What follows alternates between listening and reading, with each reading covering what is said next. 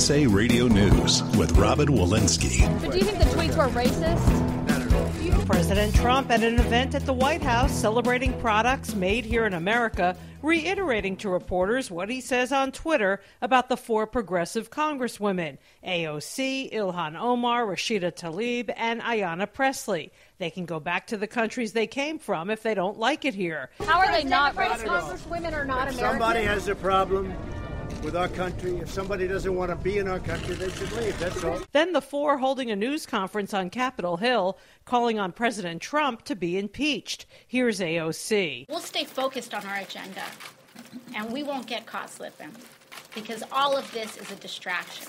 It's a distraction from what's most important and from our core values as American citizens. You're listening to USA Radio News. And all I'm saying that if they're not happy here, they can leave. They can leave, and you know what? I'm sure that there'll be many people that won't miss them. More now on our top story. President Trump not backing off his tweets, telling the 4 female progressive freshman lawmakers if they don't like it here, they can go back and help fix the totally broken and crime-infested places from which they came. Very simply, you can leave. You can leave right now.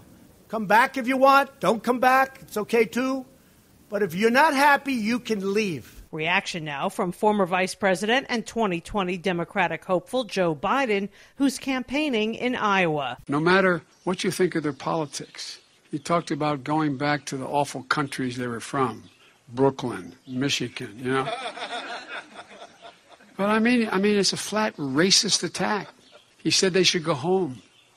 He should go home. This is USA Radio News. The Air Force out with a warning about Area 51 in Nevada. USA Radio's Chris Barnes with details now from Washington, D.C. The warning is pretty simple. Do not try to storm Area 51 in Nevada. The warning's been issued because hundreds of thousands of people have signed up for a Facebook group that's proposed everyone rush that top-secret military base in the desert this September to try to unlock its alien secrets. Joke or not, the Air Force says it's serious when it says don't try it. A spokesman saying the base is an active training range for the Air Force and it will protect America and its assets if it's threatened. The pressure is on for a debt limit deal to be reached. USA Radio's Tim Berg with details. Treasury Secretary Steve Mnuchin is urging Congress to raise the debt ceiling before the government runs out of money. I can't raise the debt ceiling. It's Congress's job to raise the debt ceiling.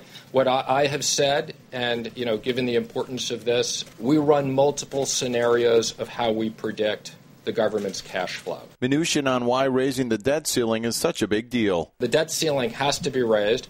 One of our scenarios triggers a problem the first week of September before they get back. So I have urged Congress to raise it before they leave. If the debt ceiling is not raised, the government will likely run out of money in September. For USA Radio News, I'm Tim Berg. For USA Radio News, I'm Robin Walensky.